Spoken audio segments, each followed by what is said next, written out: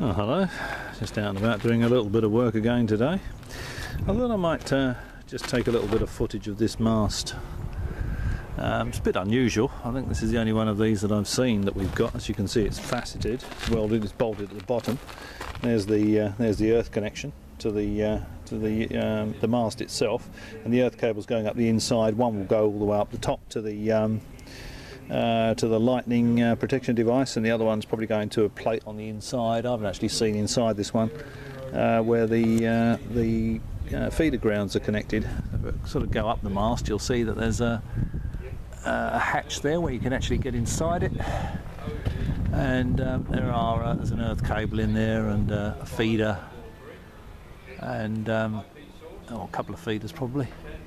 Now going up, you can see this rather interesting arrangement at the top. This almost looks like something from the Soviet Union. That's what it reminds me of.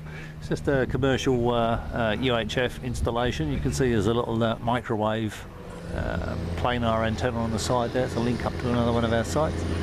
And you can see that the mounting arrangement for the planar and there's another unoccupied mount just below that are actually set with chains. And if you look at I can't really see the LCD viewfinder very well, but you'll see that the actual mount, I'll try and zoom in on this so you can actually see it.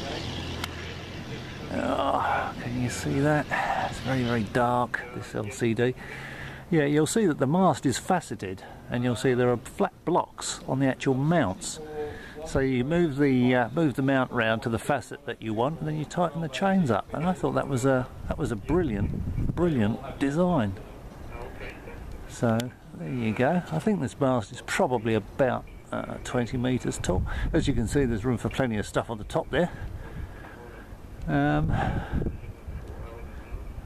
it's probably 20-25 metres tall, maybe 30 metres. Yeah, I just thought I'd show you that, because I showed you the commercial HF antenna, so I thought, well, when I'm out and about, I might show you some of the VHF and UHF stuff as well. You can see how it's mounted there. You've got those flanges at the bottom. Some fairly substantial bolts there holding it all together. Bolts all the way around it. Sits on a nice concrete pad, and as I say, you can see these. It's not circular. It's got these nice facets on it, which of course allows you to do the mounting arrangement that I showed you just now. This one here has got that's the ladder up to the top, so you can see the arrestor cable there. So when you go up there, I wouldn't be going up there personally, but we have riggers that will go up there. They put their harness on, clip onto that arrestor wire, and go right up to the top. You can see the bolt sticking out, so you have a hand and foot on each bolt, and you just go up it like well, you probably go up it like a rope ladder, come to think of it, because there's no sides to it. And well, there's another couple of mounts right at the top there. You can probably see those. They're already in place, but there's nothing on them right up the top there. See that?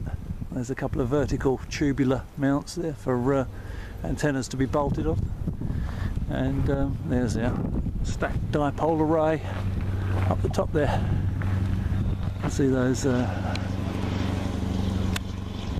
See our UHF dipole array right up the top, and just in the middle there at the top there, see that fork thing at the top with the sort of forked arrangement? That's the lightning protection device.